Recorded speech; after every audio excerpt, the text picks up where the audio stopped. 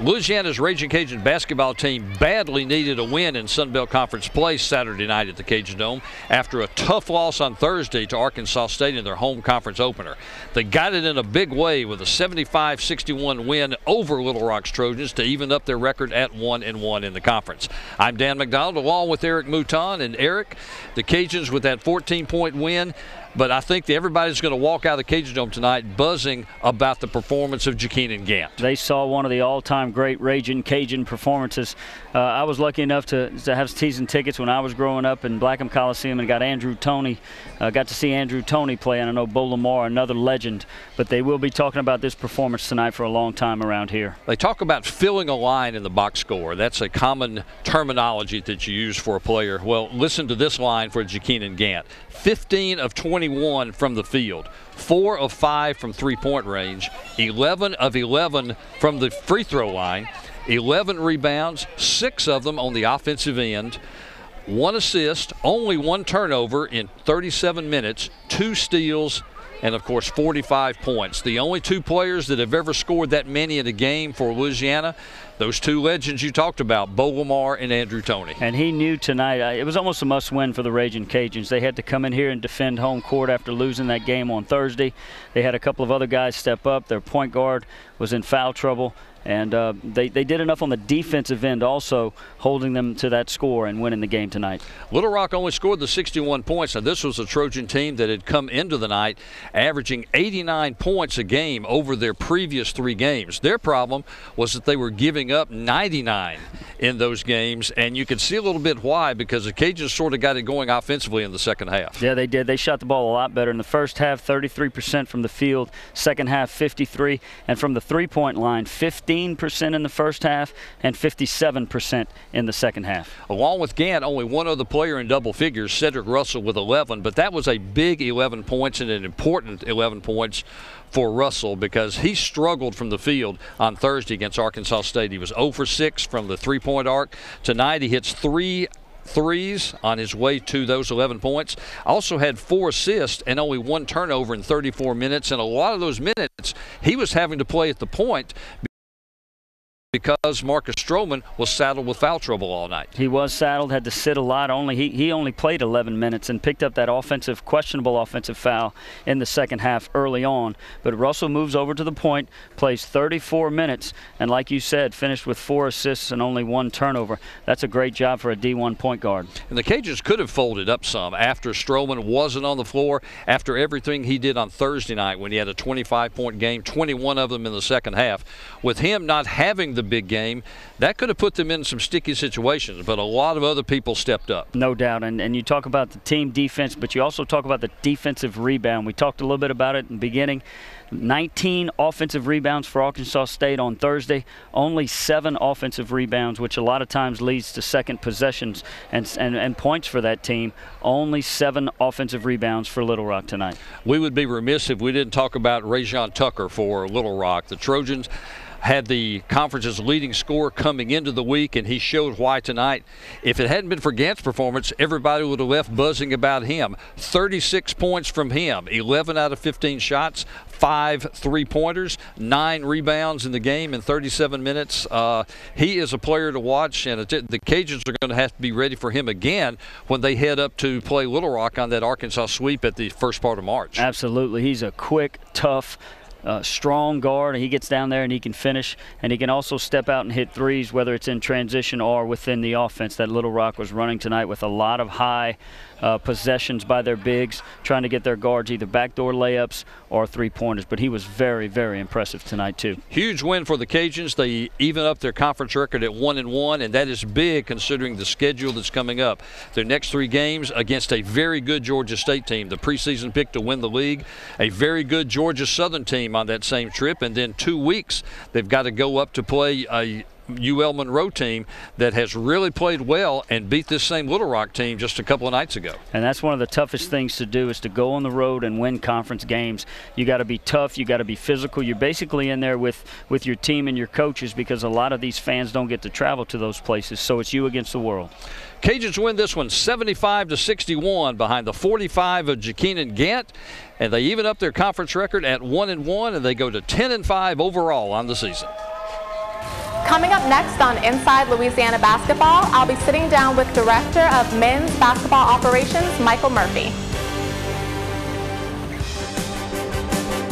To perform, you need speed, skill, strength. With every muscle, every move, you push your body to reach its full potential.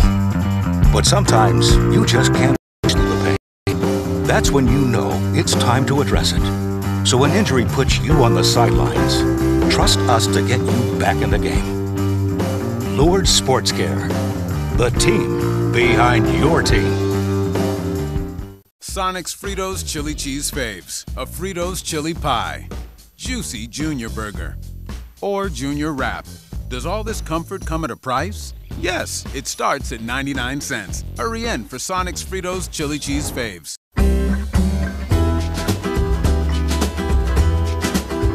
There is something for everyone here, from moving image arts to nursing to petroleum engineering to education to voice to photography to political science to anthropology to sociology. I can't list the almost hundreds of opportunities that students have to find the perfect fit and the major that best represents what they would love to do. We have alternate certification programs, master's programs, doctoral programs, in addition to hybrid and online classes. So a student can definitely find his or her passion as far as what they want to do.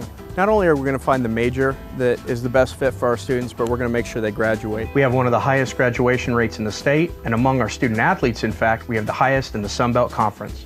Knowing that UL Lafayette has one of the top graduation rates in the state makes me feel much more secure in my decision to come here, and it makes me feel very excited and confident for my time after I leave campus. We have everything here to be able to make sure that the students have the support they need as they go through the process. From a writing center that'll look over papers and proofread them for you, to free tutoring services that students can walk in on demand and say, physics is not my thing, can you please give me a little bit of help? We have prep classes for the GRE, we have prep classes for the LSAT. We look at medical school and pre-med and law school and business school. We have MBA programs. We have many, many PhD programs so that students can further their education as they progress.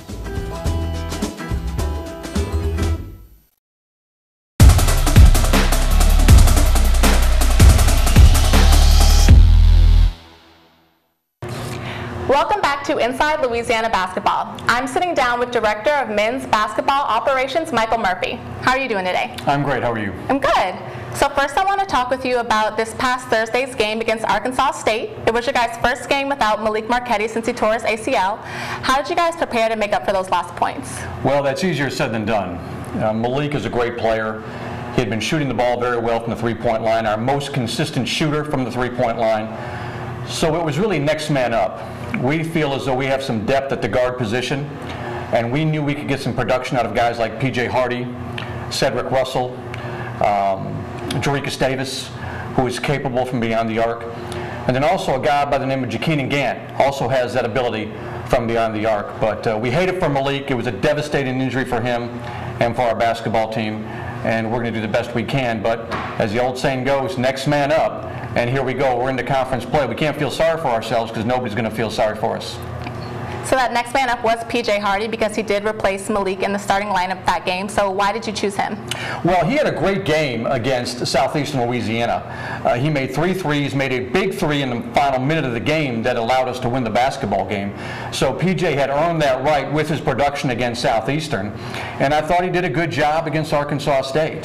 Having said that, Marcus Stroman really came to the forefront in terms of scoring and had a career high of some 26 points and was really effective for us, getting the ball to the basket, getting to the free throw line, and providing us points. But PJ started because of his performance against Southeastern. So let's go into Saturday's game against Little Rock. Trajan Wesley was chosen to start at point guard. What was the reason behind that? Well, it was a defensive matchup, and we wanted to put Marcus at the 3 because of defensive strategy. You know, basketball games are all predicated on who's playing, your matchups, and who you do best against in terms of defense, not necessarily offense. And that's why we started Trajan. So Marcus Stroman fouled out of the game early after coming off a great game on Thursday. He fouled out after only 11 minutes. How did that affect the bench? Well, that was a big deal, and fortunately, Coach Marlin had prepared us for that situation.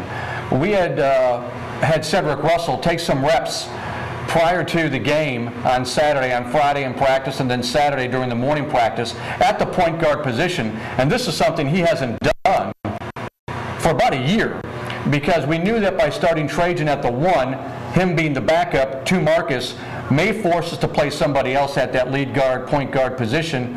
And it worked out because Cedric had to play the point when Trajan went down to an ankle injury, and then Marcus fouled out, and I thought Cedric did a great job running the point and getting us into our offense, which allowed us to have success at the end of the game. So midway through the first half, Trajan Wesley did limp out of the game and never came back into it. So what happened there? He sprained his ankle. It wasn't a big deal, a soft tissue injury. He'll be able to play this week against Georgia State. But Trajan's a fireball. You know, he goes all out 100%. He's got one speed, and that's fifth gear with the pedal to the metal.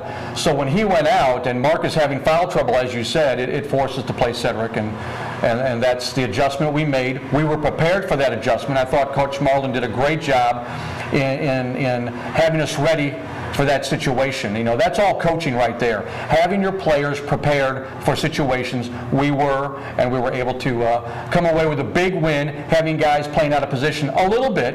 And Cedric's capable, don't get me wrong. He's a great talent. But it's something he hasn't had to do. He had to make the adjustment, and he did a great job at it. So Ja'Keenan Gant had an unbelievable night, Unbelievable. Yeah, he did, scoring 45 points. So what do you think made the difference that night? What do you think was the change within him? That's all coaching. We're going to take credit for all those 45 points. No, Ja'Keenan's skill set was on full display against Little Rock, and he's a guy that can score from all three levels, from behind the three-point arc, at the basket, and with the mid-range jump shot. He's also a very good free throw shooter. So Ja'Keenan had one of those nights where all of his offensive skills were on display, and we needed it, to be sure, to beat a very good Little Rock team, especially with Marcus being out and Malik not being there. But he came through like a senior would, and he's capable. Now, we can't count on that every night, but it was nice to see it on Saturday night. Yeah. And he's in some great company now. I mean, you talk about, let's go back in the day with Bo Lamar, Andrew Toney. Those guys were great players, and people are always going to remember where they were the night Ja'Keenan went for 45 in the Dome, just like they were with Bo and Andrew Toney. Yeah, well, thank you. You're welcome. Next on Inside Louisiana Basketball, Athletic Director Brian Maggard joins us for Maggard Minutes, and Cedric Russell searches for the player with the best style. If you're and you know it's Zydeco. If you're happy, you know Zydeco. If you're happy and you know it, then your feet will surely show it. If you're happy and you know it's Zydeco. If you're happy and you know it, Mange. If you're happy and you know it, Mange. If you're happy and you know it, I think I will help you show it. If you're happy and you know it, Mange.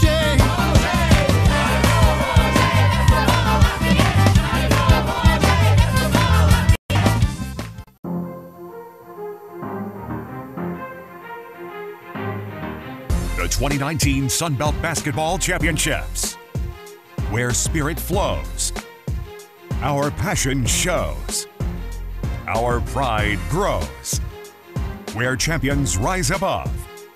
At Lakefront Arena in New Orleans, presented by First Bank and Trust, it's the Sun Belt Men's and Women's Basketball Championships. Contact your local ticket office today. Crunchy Fritos, warm, melty cheese, all together for 99 cents. It's like a warm chili cheese Fritos family reunion. Yeah, I feel warm just thinking about it. That's the chili. I feel it too. Hurry in for Sonic's Fritos Chili Cheese Faves starting at 99 cents and try order ahead to get happy hour anytime. Happy New Year, Cajun Nation. This is Brian Maggard, Director of Athletics at the University of Louisiana. On behalf of our entire athletics department, I want to say thank you for your continued support of our 16 sport programs and our 450 student athletes. Without your support, we could not accomplish all that we have thus far, but we also know that we have much more that we'd like to accomplish moving forward. This past fall semester saw a very successful first year for head coach Billy Napier, as he and his staff and program won the West Division Championship within the Sun Belt Conference and competed for a conference championship against Appalachian State in December. We also accepted an invitation to and competed in the Cajun Nation Cure Bowl against Tulane University. And although we came up short of that game, I want to tell you that I'm extremely pleased with and excited for the future of our football program under Coach Napier's leadership. As you may be aware, we signed the #1 recruiting class in the Sun Belt Conference and had a top 10 recruiting class within the group of 5 schools across the nation and a top 60 class overall nationally. Our men's and women's basketball programs are competing in the Sun Belt Conference right now in conference play, and we're looking forward very much to the progress that both teams can make this season and get into tournament play and hopefully win a tournament championship to progress on to the NC2A tournament. The spring semester is going to bring a lot of excitement as well. We know that softball and baseball are right around the corner, and we're expecting many positives from both of those programs this year as they compete for conference championships and national championships. Men's and women's tennis, golf, and track are right around the corner as well for the spring season as well. And so again, we're just looking forward to many positive highlights throughout all of our sport programs this semester. For me personally, I know I'm going to be focusing on the renovation of Cajun Field and getting those plans identified and starting to move forward on a fundraising campaign to get that project underway. In addition, I want to take a look at a departmental-wide strategic plan that will serve as a roadmap for our department in helping us get to where we want to go over the next 1 to 3 years. Each and everything that all of you do for our 450 plus student athletes in our 16 sport programs is greatly appreciated. Please know that. I look forward to communicating with you regularly throughout this semester, and just appreciate all that everyone does for this amazing university and our athletics department. On behalf of our entire athletics department, go Cajuns. What's up, man? I'm Ceddy P. You know, today before practice, and we're gonna find out who got the best style and who got the worst. In your opinion, who you feel got the best swag and the worst swag? On the team? On the team. Man, that's a hard one. Hold on. Worst? Worst probably Trajan. I don't know. That's a hard one now. Best style. But the worst, Jalen, though. I say worst is Jalen. Why y'all do Jalen like that, man? Who you feel got the worst swag? Probably Jalen. All right, so Trey at the bottom, man. Who at the top, bro? Jalen. Who? Jalen. You talking about the Jalen that played for UF? Oh, I got the best swag on the team. See what I'm saying, bro? Everybody put my guy at the bottom and look what he do. That's crazy. Why you feel you got the best, bro?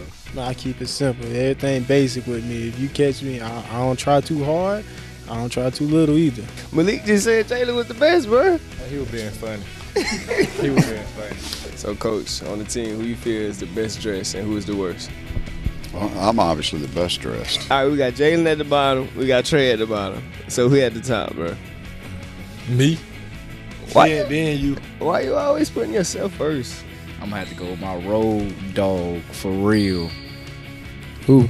Jeremy Hayes. I don't think nobody got the worst swag on the team. Everybody brings something different to the table. Somebody might have some shoes, somebody might got the jeans, somebody got the shirts, somebody got the hats, some people got the chains. Everybody got swag on the team.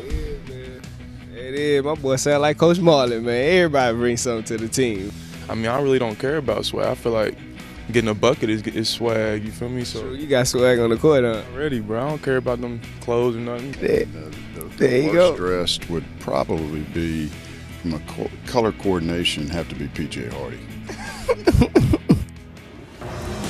Next on Inside Louisiana Basketball, women's head coach Garry Brodhead joins me to recap the week and looks forward to home conference play this week.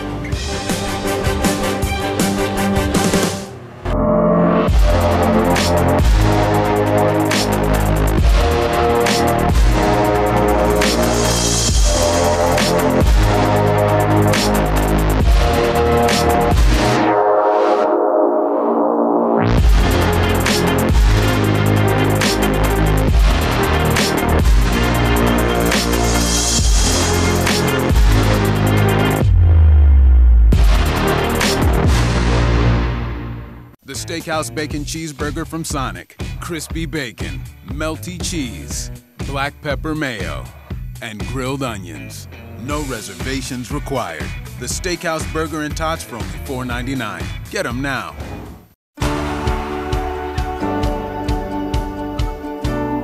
UL Lafayette was the best fit for my daughter because we looked at many different schools. But when we walked on this campus and did our tour, we knew that this was the school for her because of the way everyone made her feel. We at the Office of First Year Experience spent a lot of time working to help students, the freshmen, and the parents with the transition from high school to college. And we want to make sure that parents and students have all the answers that they need to make sure that once they come here in August, they're prepared and ready for classes. The communication here from the university has been outstanding because we're constantly being contacted either via text or email from the Office of First Year Experience to really make that experience unmatched. UNIV 100 is a course where students really can take something that they're really excited about, but in the scope of that class, we have helping resources. So the UNIV 100 instructor and peer mentor are there to help those students individually through those challenging steps in that first semester. As we're transitioning them from a home to a new home.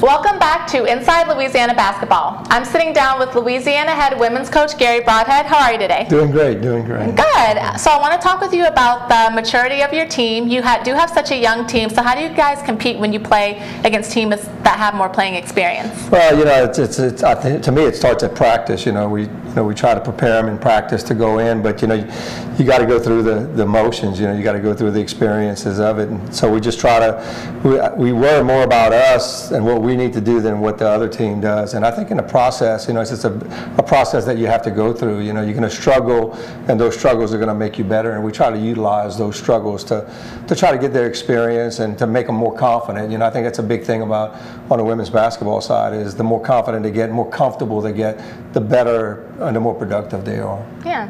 What do you think is the biggest change in this season versus last year's season?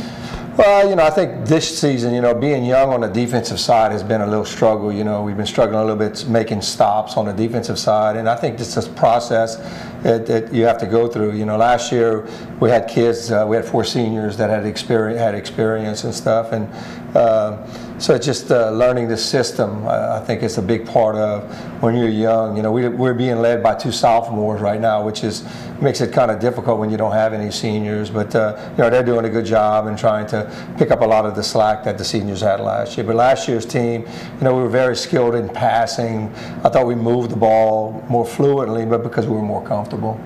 So who do you think has had the most improvement this season from the start to where we are now? Man, it's really hard to tell because everyone has improved, you know, little by little. We haven't seen huge improvements. You know, freshmen are getting more comfortable. You know, you got Brandy Williams, you can see that she's getting more comfortable on both sides of the ball.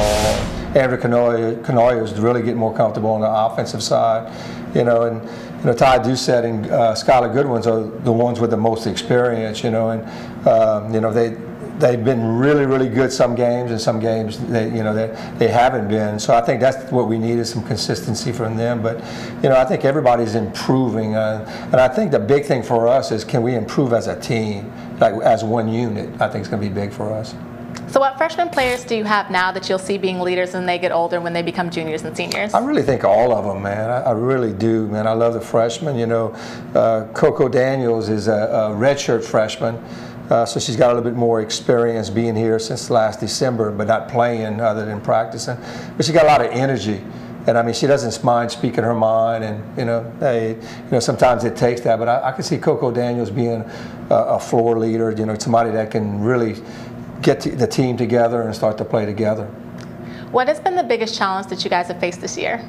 I think the biggest thing for us is on the defensive side is teaching these kids not only to get to help, but to actually help on the defensive side. You know, taking charges has been something that we've always done pretty good, and we're not as good this year. I'm surprisingly that we're rebounding better than I thought that was going to be, you know, something that we didn't do. And I know in the Arkansas trip just now, I mean, just this past weekend, we didn't rebound as well as we'd like, so it kind of showed back up. But you know, I think those are the things that when you have a young team that they're not used to doing in high school, you know, and now it's a different game, it's a little bit faster. So that, and then I think the biggest thing too is turnovers. You know, we've been having quite a few turnovers, and so that makes our defense a little bit, it makes our defense struggle a little bit because of the 4-on-3s and 3-on-2s. But you know, we're getting better. I mean, we've come down from 20 to about 16 now, so it's getting better. So Kendall Best had a career high in the game against Little Rock. What changes did you notice that she made in the game to get her there? She looked more comfortable. You know, Kendall is a very, very good scorer. She can score in many different ways, and I think, you know, her not playing until December, it's kind of like riding a bike. You know, you can ride it, but sometimes you try to ride it too fast. I think that's what she was doing. And when she first started to play in December, she was trying to play too fast. And I thought in a Little Rock game, I thought she slowed herself down and she was more patient. And she kind of let the game come to her, but she really looked good. And, you know, we're looking for some big things for her, from her. Yeah. So how big of an advantage is it having the next 3 games at home? Oh, it's big. It's big to play at home, you know. I know our travel on the Wednesday of of Arkansas State game, we were in a bus for, I mean, we were actually on a plane and a bus for almost 19 hours. And so that was tough, you know. I know that was, you know, travel that's not normal, but, you know, it's always great to play at home. You get to sleep in your own bed. You get up early in the morning. You get to do shoot around. You know, you got a fan base that comes. All those things are big. And that's one of the things that we're preaching to our youngsters. We got to take care of and protect our home and try to get wins here, because to me, it's a lot easier to get those wins at home. Yeah. Well, thanks, Coach. Appreciate you. Next on Inside Louisiana Basketball, we take a look at the upcoming schedules for Ragin Cajuns basketball. At the University of Louisiana at Lafayette, our Ragin Cajun spirit goes beyond athletics.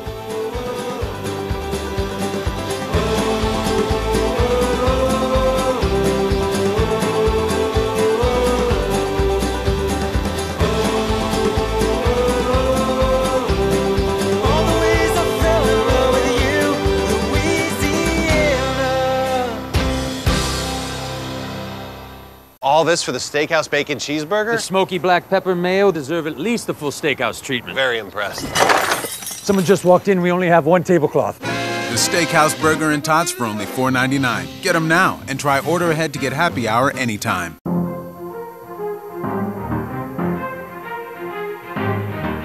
The 2019 Sun Belt Basketball Championships, where spirit flows, our passion shows, our pride grows, where champions rise above. At Lakefront Arena in New Orleans, presented by First Bank and Trust, it's the Sun Belt Men's and Women's Basketball Championships. Contact your local ticket office today. Thank you for watching another episode of Inside Louisiana Basketball. I'll be leaving you with the Louisiana basketball schedules for the upcoming week.